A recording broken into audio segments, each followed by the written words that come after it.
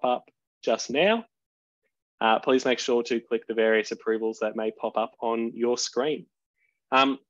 Real quick little plug for RGSQ. We do have a number of events coming up over the next several weeks, including our public lecture at the start of August, both online and in person, on agriculture and AI, and as well as our geography matters a little bit later in August, looking at Mount Isa. We also have some ongoing citizen science work. Please check our website and our notifications if you would like to see more about that. Likewise, membership, as always, is a fantastic opportunity, and you can sign up through our website as well. Nonetheless, though, let's get started. Let's get into this talk tonight on Is Queensland Going Batty? We are joined tonight by Tyron de Kauwe from the Sunshine Coast Council.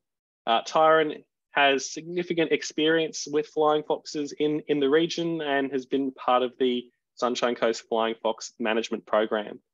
As well with us tonight is Dominique Thiriet, who has a background in science, administration, law and politics, and has been a flying fox rescuer, carer and advocate in North Queensland for more than 50 years. With that, we'll throw to Dominique to provide us with a bit of background and get the conversation started. Thanks, everyone. Thank you, John. Let me share my screen.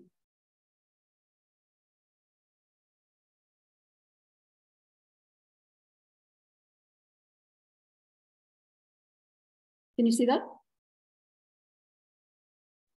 Your screen is up now. Thanks. Beautiful. Okay, excellent. Well, first I'd like to start with acknowledging the Bindal people, the traditional custodians of the land on which I stand tonight, and I pay my respects to their elders, past, present, and emerging. So who would be better to speak about whether Queensland is going batty than someone is completely batty herself? So I will start the conversation there. So the area we're talking about tonight is not exactly a diamond. I guess it's probably more like a rough diamond. That's the area of North Queensland that is between Ingham in the north, Townsville, the Burdekin, including Home Hill, and Charterstow's west.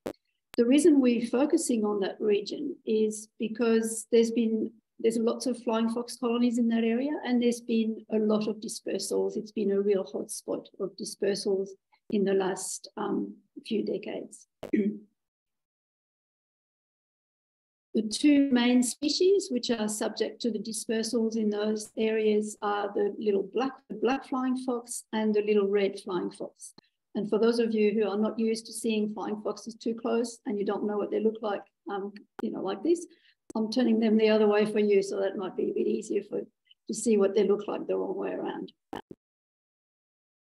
There are also in Ingham two other species, which I won't talk about because they're pretty rare in that area, but it's the spectacled flying fox and the grey-headed flying fox. So we can't really look at this small area of North Queensland unless we actually look at the whole context. And we really need to have a look at the distribution of those species. You can see they have a very wide distribution, especially the little red flying fox on the right-hand side. However, it doesn't just simply mean that there are lots of flying foxes in those areas. Basically, what it means when we're talking about flying foxes is that each flying fox is likely to, perhaps in its lifetime, travel that whole area. They travel an enormous amount of, an enormous distance. So, for example, I'm having problems with my slides here, just a sec. So, the study by Burdekin and colleagues about the mobility of the flying foxes, you can see on the map on the left-hand side, there's a little patch here which actually shows flying foxes moving from Ingham, Townsville, Charterstow's, and the Burdekin. So they're quite mobile in that area. And then on the right-hand side, the red line indicates the movements of a single flying fox along the northern Queensland coast. It's quite extraordinary, the distance that this flying fox is covering. In fact, sorry, this is going too fast.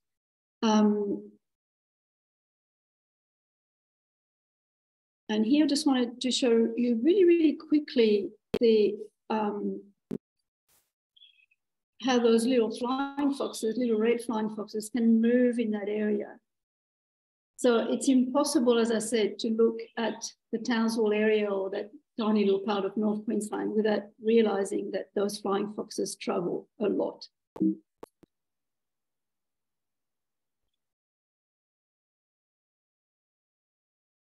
Sorry, my slides are not as cooperative as they should be. So flying foxes, you can see very well from those graphs that flying foxes are really the ultimate nomads. They travel thousands and thousands of kilometres, particularly the little red flying fox, which travels up to 6,000 kilometres a year, which is quite extraordinary. And for this reason, they're considered to be the most mobile mammal on Earth. It's a pretty amazing thing to do. And each roost is considered to be, a bit like a youth hostel or a backpacker, because the flying foxes are just simply using those roosts as staging posts. They move around from one area to the next. And basically the turnover is so high that on any given night, you never know, how many of those are going to stay the following night again. So why so much traveling? Well, I guess perhaps they just like traveling. Perhaps they just like to go and catch up with friends in other parts of the country. But for us, the most logical explanation would be that they are, traveling so much because they're trying to follow the blossoms. And species, native species, particularly the myrtaceae, eucalyptus, melaleucas, syzygiums, things like that, flowers at all kinds of different times of the year. So it would make sense that there would need to be moving around to follow those blossoms. And same thing for fruiting. Figs, lily pillies, things like this will be fruiting at different times of the year. So in doing this, in traveling so much and dispersing seeds and pollinating, they can do that over great distances. In fact, I think it's been said that a single bat can spread about 60,000 seeds over about a 50-kilometre distance overnight. So imagine what hundreds of thousands of those little bats can do in terms of ecology, ecosystem services. Because of their pollination and seed dispersal, they're absolutely crucial to the health of our rainforest and our savannas. And this is why they're considered to be keystone species. That is a species that is so important that if it disappeared, it might actually, have some important repercussion for the health of the whole ecosystem. Of course, it's not something that's going to happen overnight, but if flying foxes were not there to pollinate on great distances, it's quite possible that a lot of our forests and our trees that depend on them would disappear over time. Again, not something that's going to happen overnight, but it's something that we need to be aware of. We also need to be aware that flying foxes and their, the plants that they're relying on can be, quite impacted by climatic events. For example, cyclones, droughts, floods, bushfires.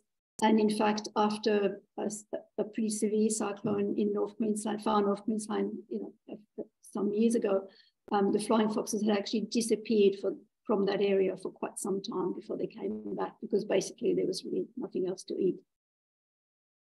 So ecological role is extremely important. So when flying foxes are not traveling, looking for food, they basically sit during the day or hang during the day in a roost, or sometimes they're called camps. And one of the questions that's been asked is, how do they actually choose where they're going to be hanging around, where they're going to be roosting? Some research has been done on that by McDonald's and colleagues, and trying to identify some factors which indicate that an area might be a good place for flying foxes to hang around. You can see proximity to feeding resources. That makes sense. They don't want to go too far to feed if possible. Needs to be reasonably green with a bit of canopy structure and canopy cover. Proximity to open water, particularly in summer when it's hot, they might want to have a bit of a drink. avoiding of climatic extremes and being, not too exposed to wind or heat. The presence of other bats is very important. Obviously, they're incredibly social animals. They don't want to be by themselves. And also quite likely a pretty strong memory of past use. However, the authors have also identified that there probably are some other factors that we know absolutely nothing about, which would indicate that a place is a good place for a flying fox roost or perhaps not a good place for a flying fox roost. So there's a lot of question marks for us still to try to answer. If you look at this map of Charles Towers on Google Earth, you can see in the middle, there's a little green spot here, which is Listener Park. And this is really where there's a big colony of flying foxes there, which is quite famous, well, infamous, I should say.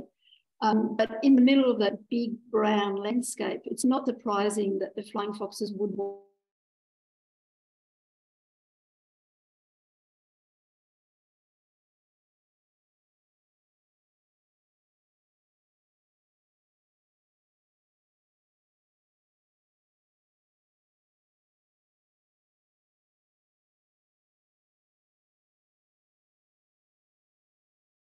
It's the people who are pretty unhappy about the flying foxes. You can get the drift.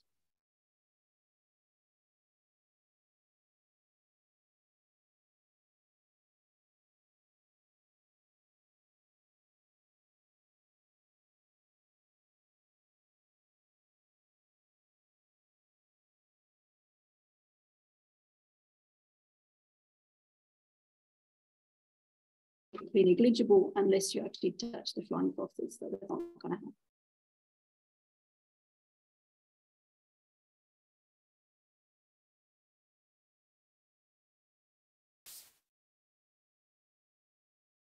So the solution to living next to a colony that is causing problem is very simple. Basically, all you need to do is move them somewhere else, right?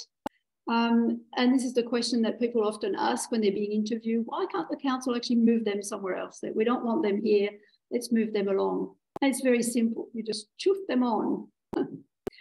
In fact, there's quite a lot of techniques that have been used to disperse colony or move them on. This slide here is actually a list from the Charters Towers Regional Council about dispersal techniques that have been used for moving flying foxes. You can see the absolutely amazing number of options for moving flying foxes. And I just wanted to show you a few of those, but before I do, it's important to note that the council, next to that beautiful list, impressive list of techniques, actually says they have tried a variety of activities over the last 17 years to disperse the bats with varying degrees of success, but ultimately none has worked. So let me be clear that this list that I've just shown you is not a list of techniques that could be used. It's the list that have been used in Charters Towers. Quite a lot of different things. So just showing you a few examples. So this is the fog that's being used, that's in Charters Towers. Not entirely sure what the fog is made up of, although we've been assured that it was safe for the bats. You can see this is the colony dispersal in full action with the flying foxes flying around there. This is an example of the noise, so the bird flight. And in the background, you have someone who's clapping noodles just to make noise for several hours at a time. This is the beautiful blue light of the flying fox colony in Townsville. I don't think it has any impact on the flying foxes, but it looks very beautiful at night. It's great disco light. And then I just wanted to also show you a technique which is not actually on that list, but it's the para techniques. So this is the Home Hill colony about a month ago. it's 2 hours of dispersal compressed in 2 minutes, if you just want to watch this. And put the sound on.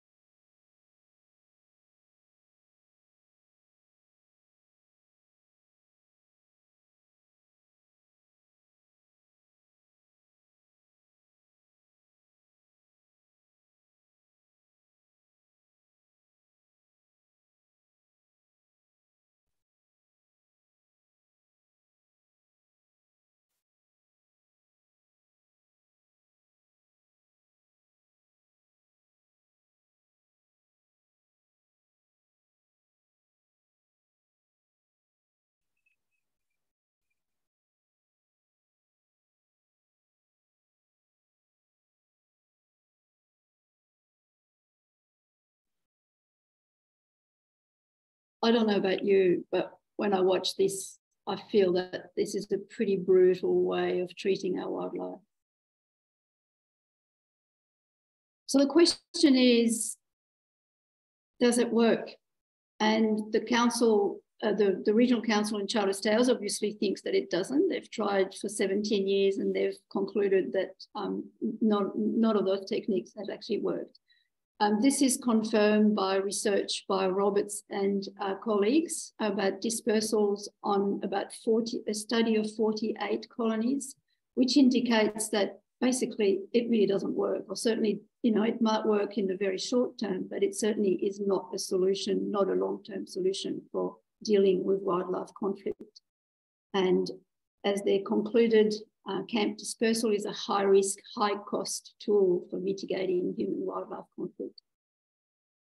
The cost is pretty horrendous. I think in Charters Towers, they have spent hundreds and hundreds and hundreds of thousands of dollars over the last 17 years to actually end up with pretty much the colonies still in the same place. Although sometimes they might disappear for a few weeks or a few months, but usually, you know, they come back, and after a massive effort again last year, the flying foxes are back. So really, it doesn't work. So why do they do it? As one of the land managers told me, well, we have to be seen to be doing something because the residents are complaining and they just can't do nothing. So here they go, get the pyrotechnics and hope for the best. Apart from being pretty expensive and not particularly effective, it also has some impacts on quite a range of flying foxes. For example, well, so if we start with communities, that noise that you've just heard, you know, will go on in some communities sometimes for 2 or 3 hours every morning for weeks, perhaps sometimes for, you know, for months, and it would be incredibly invasive and noisy and frightening. It's like living in a war zone, you know, dogs howling and dogs escaping because they're terrified of the fireworks. So communities can get extremely divided in situations like this. Obviously, it can have some impact on flying fox welfare. Some of that footage that I show you probably indicates that some of the flying foxes have been hit. There's probably not an enormous amount of physical impact on the flying foxes, but certainly the stress level that would be caused from being harassed like that, you know, every single day would be pretty awful. If it is done within, you know, the breeding season, it's also going to be affecting the little pups, including the one on the right-hand side that was found abandoned after a dispersal. Potentially, again, if it's happening in the breeding season, or maybe if it isn't, the high stress level that is causing the flying foxes might have some impact on them in some other ways that we don't really know. On other local species too, I remember one of the residents in Home Hill told me that after the dispersal, they never saw a bird for 2 days in the whole town after that. And of course, it might also have an impact, an ecological impact, and we really don't know exactly how that's going to affect the capacity of the flying foxes to continue pollinating and dispersing seeds, but certainly the disturbance is likely to have some kind of an impact at some stage. So we have quite a few alternative measures, which I don't particularly want to spend too much time speaking about them now. I think we can have a discussion with Tyron later on. But there are some ways of dealing with flying fox colonies which are much, much more successful than this. And obviously some of those techniques that I've indicated, for example, the roost destruction can be incredibly successful if you cut down all the trees, which I've seen happen. This is really going to get the roost moving on somewhere else. Also, taking some proactive measures is going to be pretty important, and we'll talk to Tyron about that later. I just want to finish with flying fox management in Queensland. And basically, in the old days, the Department of Environment, and particularly the National Parks and Wildlife Service, were responsible for flying fox management and wildlife protection generally. But since 2013 and the Newman law reform, that power to manage flying foxes has been devolved to local governments. The local governments were pretty happy at the beginning to have that power because they thought the Department of Environment wasn't doing the right thing. However, this causes a fair number of problems in my view. First, the local governments don't necessarily have the expertise to be able to deal with flying fox issues and wildlife management generally. Often they have limited resources. They don't have, the resources of the state government. And because we have very limited state government oversight, basically the Department of Environment has really washed its hands of flying fox management. We have some real problems when each local government is deciding to do a flying fox dispersal, and the flying foxes might be just sent from pillar to post, and we don't know how much impact this is going to have on the species, and we certainly don't think this is going to be terribly effective. If flying foxes are going to be, again, harassed, back and forth in lots of different places, no matter where they end up, the cumulative impacts of those dispersal also need to be considered, but local governments are incapable of doing this because they're only concerned about what's happening in their jurisdiction. So we really do need to have the state government coming back in and getting involved in the management and the oversight and the coordination of flying fox management in the colonies. I think I'll leave it at that, and I'll just thank you for being here, and look forward to having a bit of a chat with Tyron now. Thank you very much for that, Dominique, and that's a perfect segue, obviously finishing off around local governments. So quick introduction. My name's Tyron de Kauwe, as mentioned at the beginning. I'm the Flying Fox Management Officer for Sunshine Coast Council down in southeast Queensland. So we're in obviously a very different region, different experiences, different background with this. My specialty is in human-wildlife conflict resolution. It certainly is by no means interviewing people, but I'm going to give it a crack. So I have jotted down some things. Like everyone else in here, I'm a bit of a student, so I'm learning things from that presentation, which was wonderful. I've jotted down some questions to try and hopefully flesh out some of those things, as Dominique said, we're wanting to get to some of those key issues. But once again, if you do have any other questions, please feel free to throw them in the chat and we can address them straight afterwards. I did see that there's a couple of flying fox researchers, carers and other experts in the room. So I expect some incredibly curly questions that I will obviously handball over to someone else to answer. But let's have a crack at this, shall we?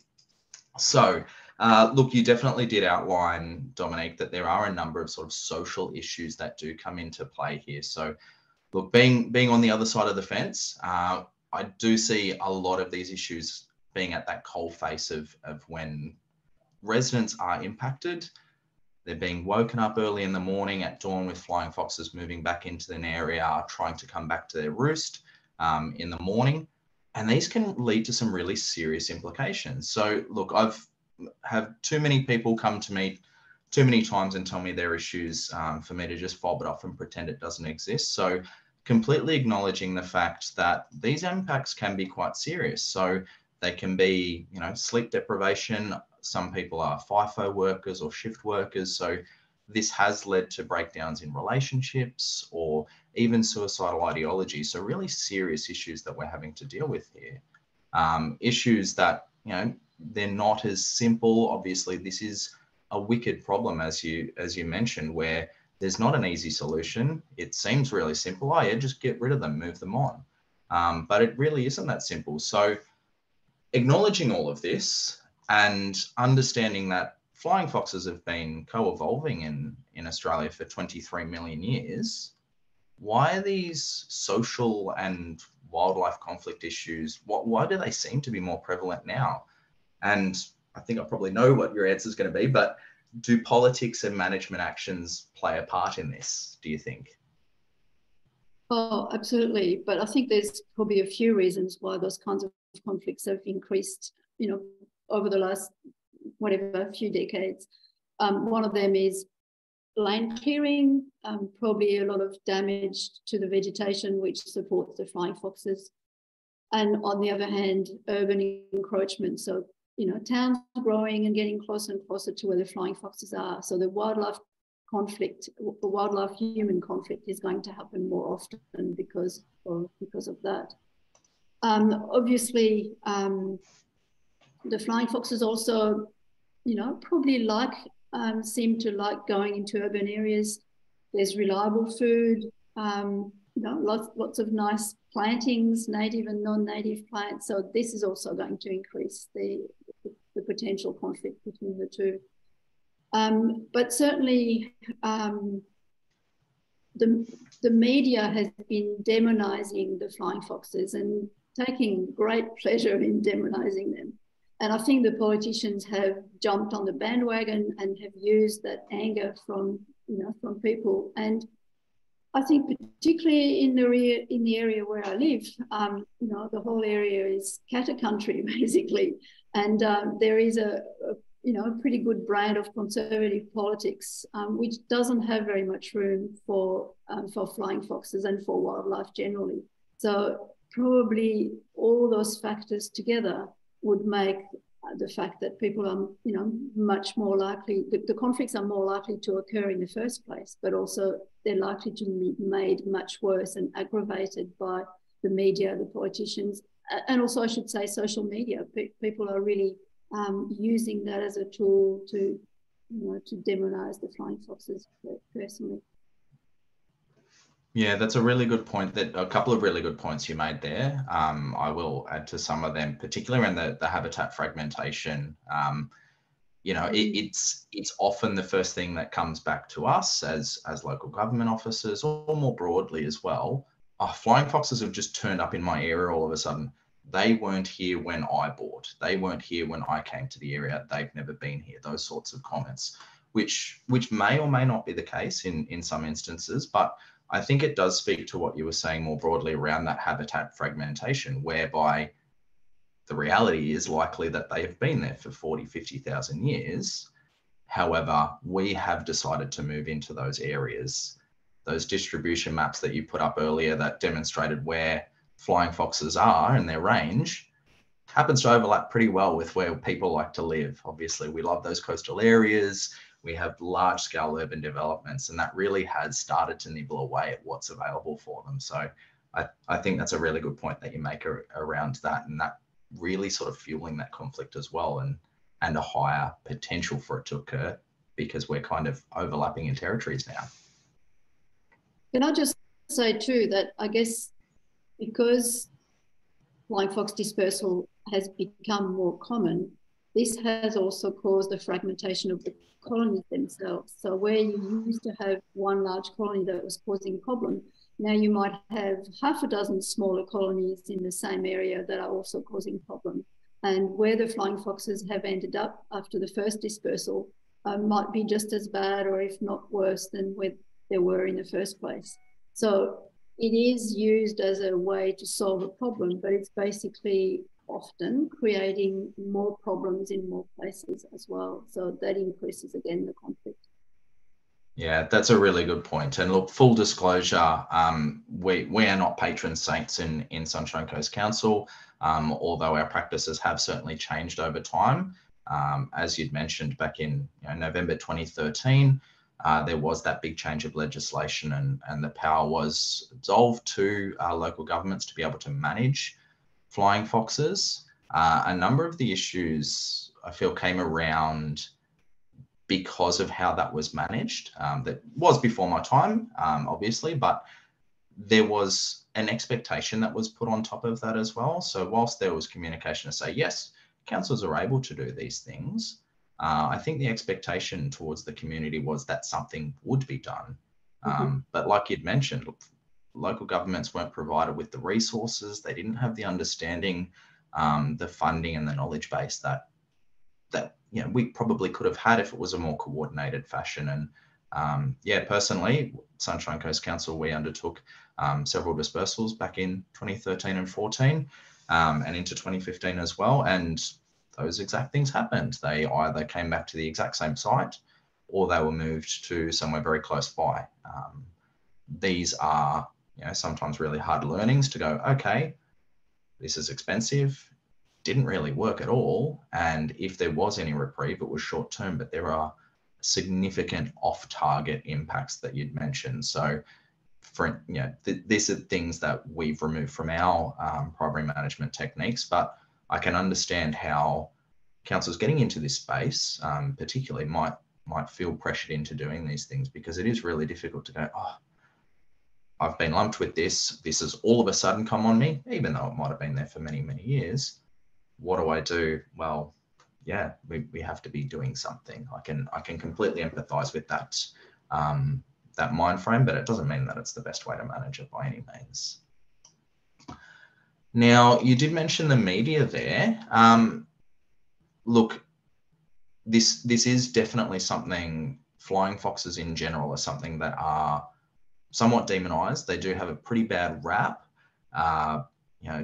The late Dr. Les Hall used to speak about how entrenched in mythology this fear was, going back to Dracula and those sorts of things, and how deep and heavy this fear has been within us for many centuries. But where do you feel this has come from? Like, especially this sort of newer wave, where's this fear sort of emanated from?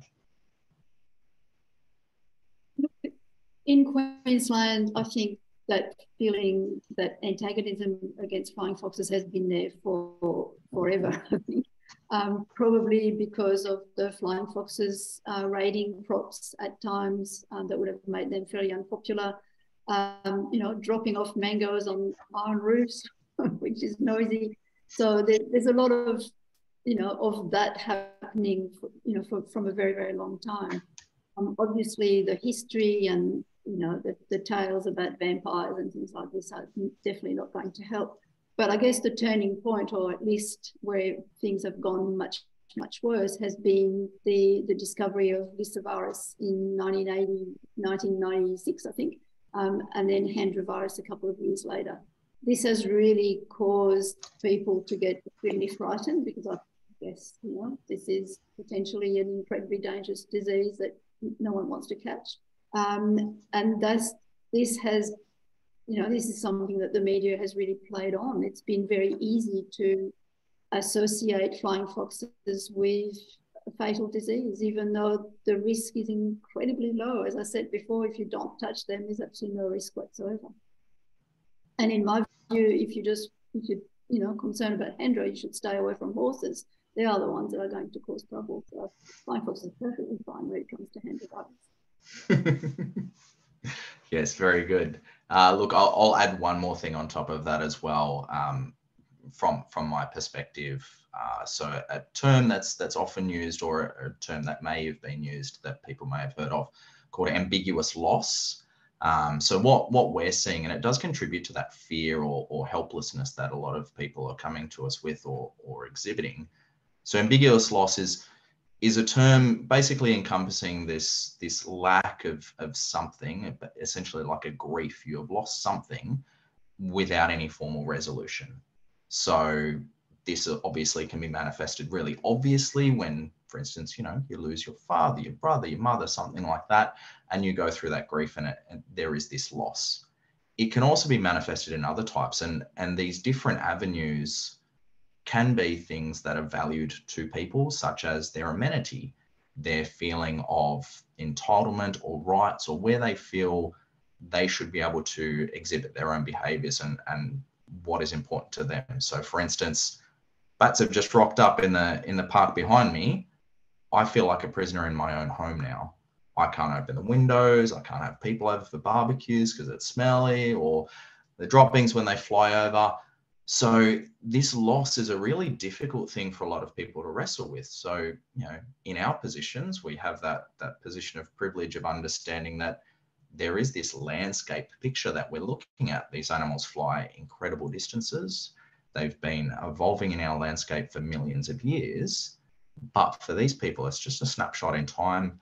They have no understanding of where they've come from, why they've turned up, and if they're ever going to leave, and when they're going to leave if they are. So the only power these people have is picking up the phone and talking to their local council or complaining to someone else. So understanding that's sort of perpetuating that fear as well, which is just, I don't know what I can do, and I feel powerless in this situation. That was also captured in that Kay Curry article, or the PLNTNI article that you'd mentioned earlier. So it certainly is something that's within that space, and it's a big issue, and I think it does perpetuate that existing fear as well that you'd mentioned. We've got a couple more questions, so I'll dig through these because we've got probably about 5 or 6 minutes. So just quickly, you did outline the species that you're seeing up there and a few management techniques, but are you any more, you can give any more sort of clarity or context around the different species that we're seeing across these different areas, or different management techniques that have been used or can be used, or you would go towards in those alternatives? So the two species have been present in those colonies that I've discussed. They've been sometimes both present at the time of the dispersal. Sometimes it was only just one of them. So the techniques have been pretty much evolving, or they've tried different types of things. I'm really interested in looking at alternatives, looking at how we can actually allow the flying foxes to remain there, or at least to remain in a way that they're not going to be causing quite so much angst to the people. And the buffering is one of the things that has been done, sometimes reasonably successfully, just trying to find ways of deterring the flying foxes from certain areas. But we see that in the Townsville colony quite a lot. There's a part of the park where the flying foxes are close to residents, which is where the flying foxes are being dispersed every single day, and there have been, for years and years. And it might well keep that area free from the flying foxes, but it seems to be increasing the stress of the flying fox colony enormously. Like, this colony is the most stressed that I've ever seen. It's reacting to every single noise, and it's always on the go, always moving. So I don't even think that this is working, because I think it would create even more stress and activity for the residents. But I'm really interested in the mitigation of impact, and I think that your council actually does that quite well. So maybe that's something you might want to talk about. What are the ways that you help the residents? Shucks, thank you for that. Appreciate the the lovely words on that. Yeah, absolutely. Look, in terms of, as I said, we have had a history where we had been in that really reactive space, and that was a very different time and very different circumstances that came about that in terms of that really public and political push to be seen to be doing something. My own sort of ethos or philosophy around this is control the controllable, or manage what we think we can manage. As you'd mentioned, this species moves massive distances consistently. They have their little, as I refer to them, backpacker hostels all across the country that they are moving along. We have slightly different species here, so we're predominantly having grey-headed flying foxes and black flying foxes.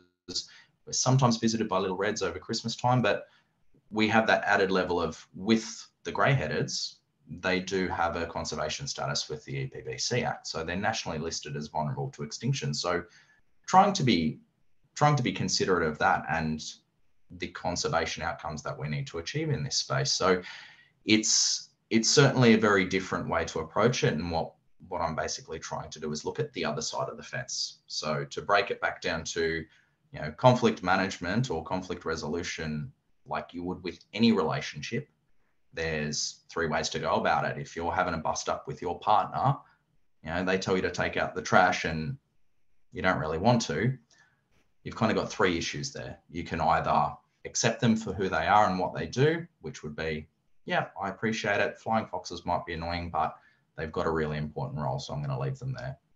Or you try and do some sort of resolution. You go to counselling, you speak to someone, you talk it out as a family, you try and resolve your issues. That would be going down into those management actions that we're looking at and trying to find ways in which we can minimise the impacts on people, but also not have any sort of conservation outcomes that are being negatively impacted. We're not threatening the species in any way. Or third one is, which I'll always empower people to do, you have the right to move away. You're allowed to have a breakup. It's completely fine. Sometimes it is the most empowering thing for you to do, is to realise that this situation is not good for you and you need to get out of it, like any other relationship. So if every action that the councils are doing or the government's doing or whoever's doing, if it's not achieving the outcome that you want, you still have that option to just go, you know what, I'm better than this. I deserve better than this. My family deserves better than this.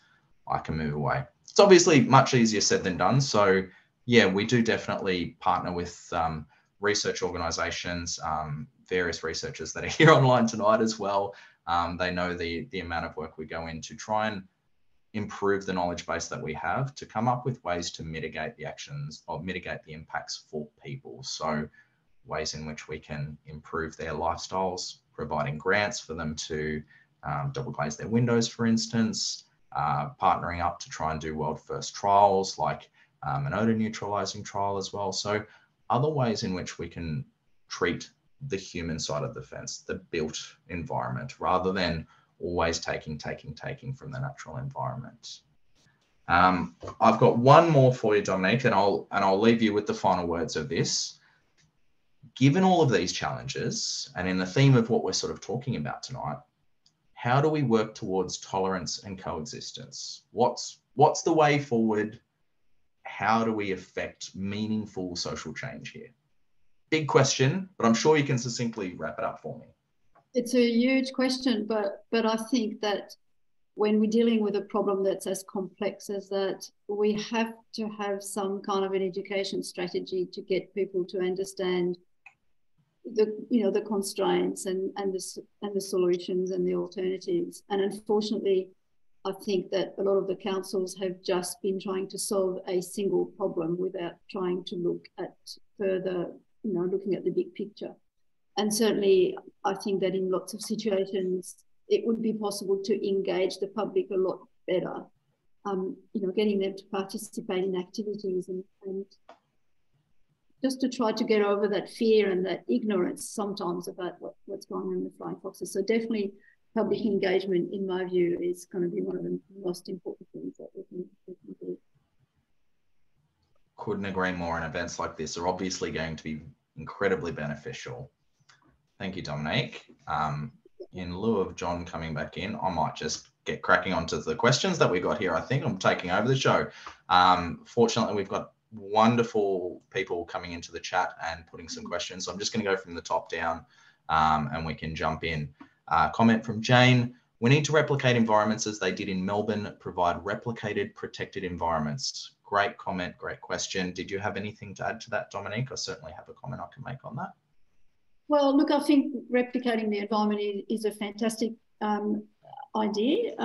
Sometimes it's obviously not going to be that simple or that quick. It might take weeks, decades before the place is suitable for a flying fox colony, so it might not work immediately.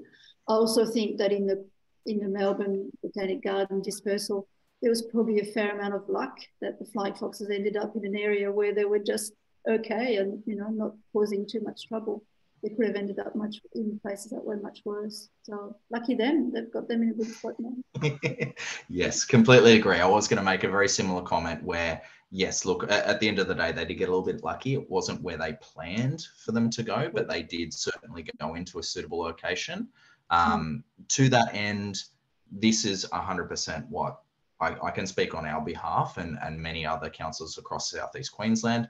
This is what we're looking to do. So whilst it's one thing to try and mitigate those impacts to residents at the location, you also have to have a long-term plan in place to try and ensure that there are areas that are highly suitable in low conflict areas or outside of the urban footprint, and ensure that you either improve the quality of those areas for roosting and foraging, and encourage them across there. So it's certainly part of the long-term plan for our council and many other councils as well. But like you said, unfortunately, the best time to plant a tree was 20 years ago. The next best time is now. So it certainly does take a long time for these to get to those really good outcomes that we want, and for them to be suitable for them. From Lizzie here, I feel ambiguous loss when I see here of these atrocities to wildlife. It's a heartbreaking feeling of powerlessness on this side of the fence also. Completely agree. I'm not sure if you want to speak to any more to that, Dominique. I totally agree with Lizzie here. I think that we always talk about the residents that are impacted by the dispersals, but we don't talk about the pain that, the flying fox carers and the people who love the environment suffer every time they see one of those attacks on wildlife. I think it's really something that needs to go in the conversation much more than it does at the moment. Yeah, I agree. And look, again, I can only speak on behalf of our own council. We do offer, before trauma season occurs every year, which is an unfortunate name for that time of year for all wildlife carers.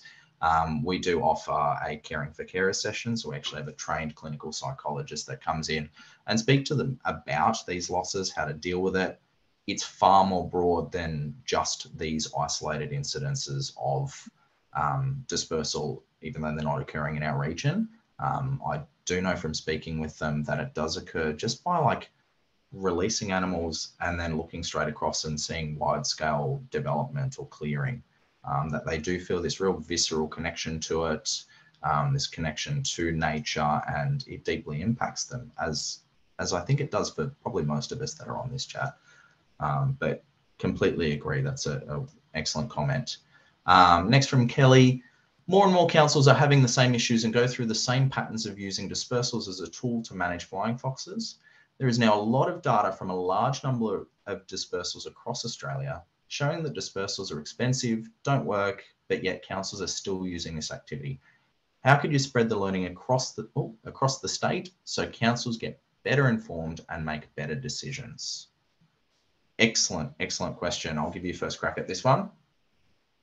Look, I think that there probably is a movement across the local governments to actually realise that we need a better way, and this hasn't hit the North Queensland area yet, but I think certainly in your area and in other parts of Australia, New South Wales and Victoria, councils are now aware that they need to be looking at alternatives. So I think the more examples we have of situations where mitigation has worked or alternative measures have worked, this is how it's going to happen. People will learn that they're just basically wasting their ratepayers' money and look at as well.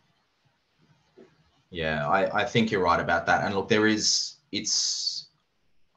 I could be incorrect about this, but I feel like it is slightly overrepresented, the number of councils that do undertake dispersal actions, because it is so highly publicised whenever it happens. There is, you know, I can certainly speak for Southeast Queensland. We have a group that we meet, and we will constantly share management actions, wins, losses, learnings around how we can improve our actions. I know, you know, I'm in a bit of a space of privilege where my council has an environment levy. So that is specifically used. So, you know, as with all other levies, it comes in and we have a pool of funds. Part of that is used to actually improve environment for flying foxes, improve our education, for instance, doing an annual Australasian bat night each year, and partnering with researchers to improve our understanding of both the ecology of the species and potential management actions. So we are certainly sharing those outcomes. There, you know, most have coordinated groups, or we've started to connect more frequently and consistently in having open dialogues. But there's also the National Flying Fox Forum in September as well, where a lot of us get together and do really share those case studies. So completely agree. It's not to say that we're anywhere near perfect, but definitely people are working towards it.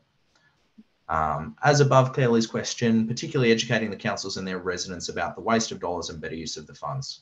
Yeah, completely agree. I think we might have addressed that one. From Mike, are there any requirements in the local planning scheme to ensure appropriate houses human habitat in developments adjacent to known roosts?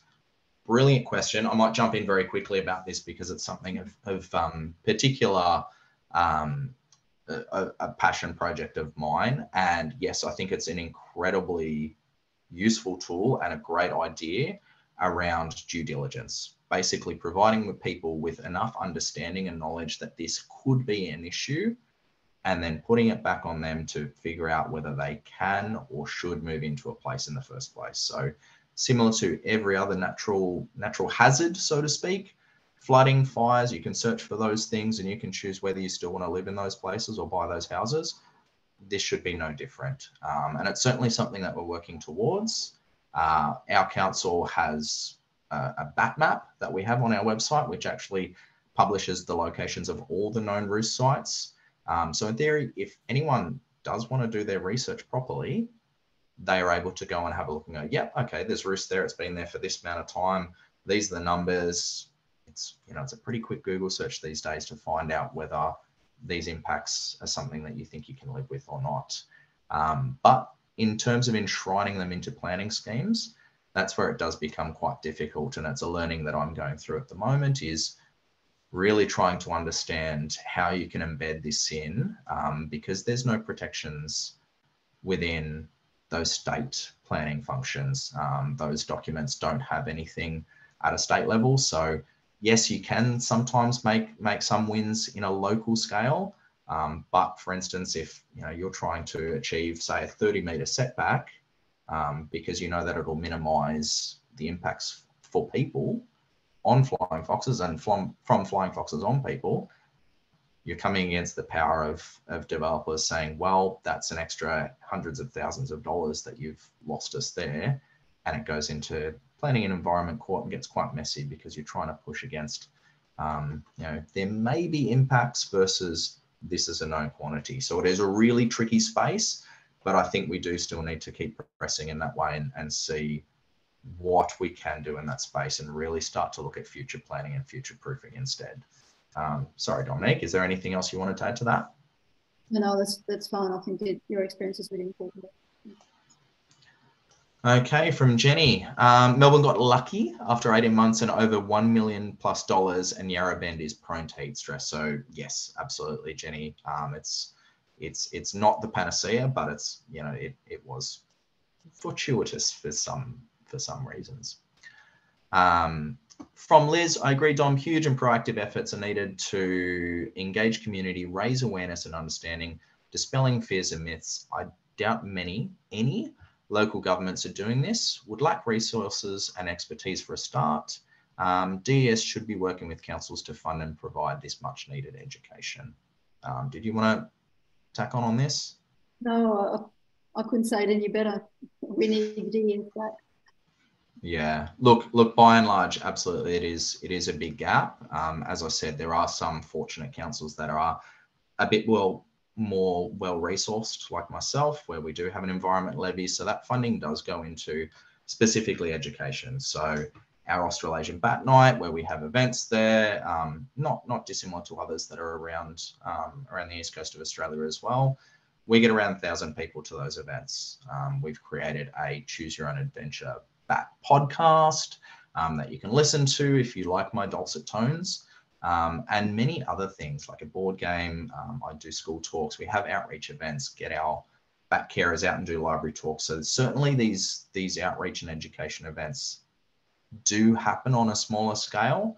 I probably would certainly agree with what Liz is saying. And whilst it's great to have these local wins, a coordinated state or even national program, as is recommended in the Senate inquiry from 2017, is certainly the gold standard. This issue and the ecology goes across all of the east coast of Australia. So having something at a national level would certainly be much, much better. Yes, from Libby, some councils in Australia have been holding public education events largely related to habitat restoration projects they're undertaking. It's actually one being held in Ingham this weekend. Sorry, I'm not sure where that is. Saturday 15th. So get on down to Ingham if you're around.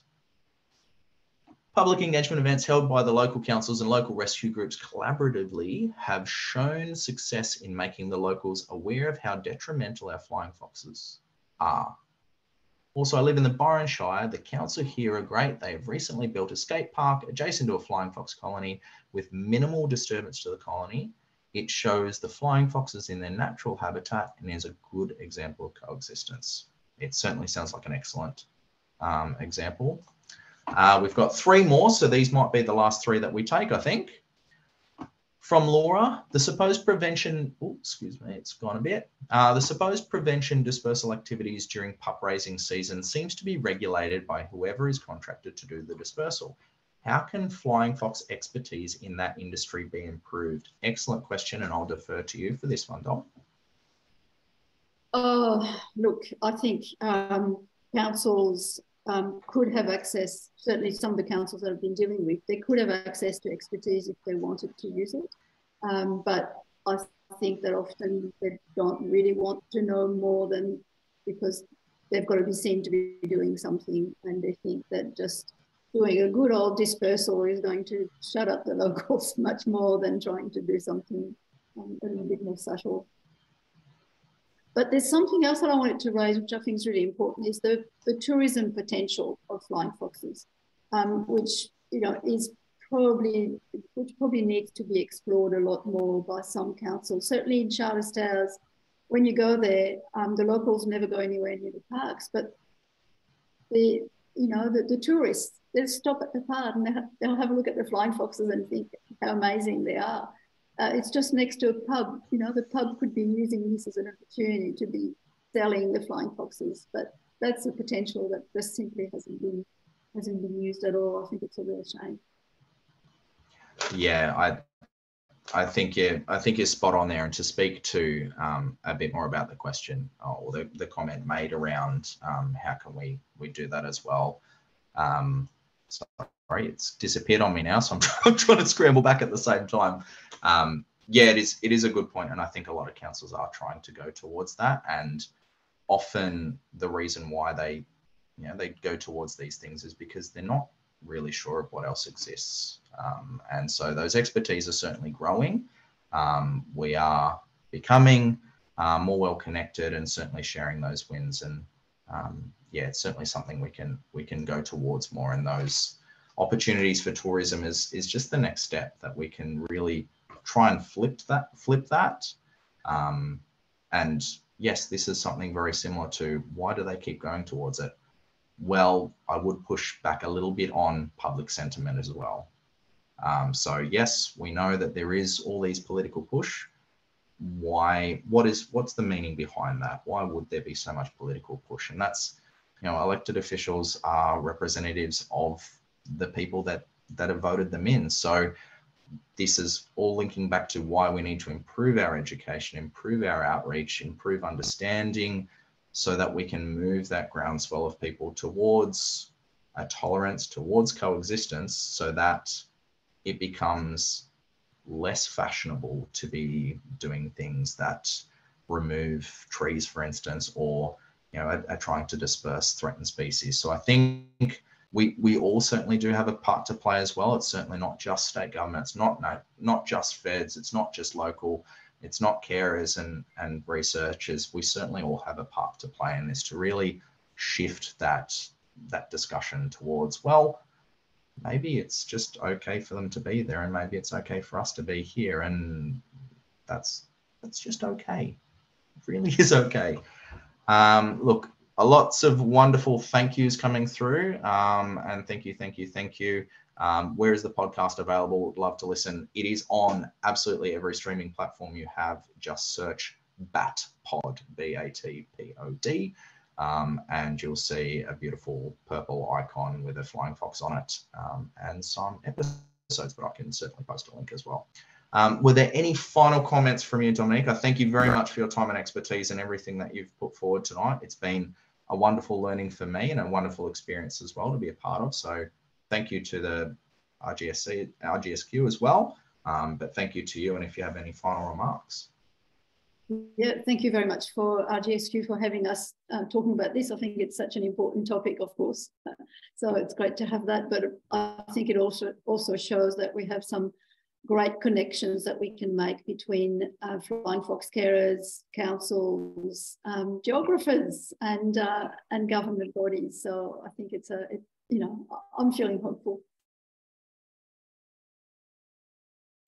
Likewise, thank you very much. Thank you for that. Thank you, everyone. Thanks, everyone, for joining us. Thank you again, Tyron and Dominique. A fantastic conversation, and I certainly know a hell of a lot more about flying foxes than I did coming into this. Once again, we do have some more events coming up this month and next, including Who Calls Himself a Geographer, Ag and Artificial Intelligence, and our Geography Matters next month about Mount Isa, the first 100 years, and into the future. Thank you, everyone. This recording will be available very soon via YouTube, and we will send out an email link as well. See you all again at a future event. Thank you.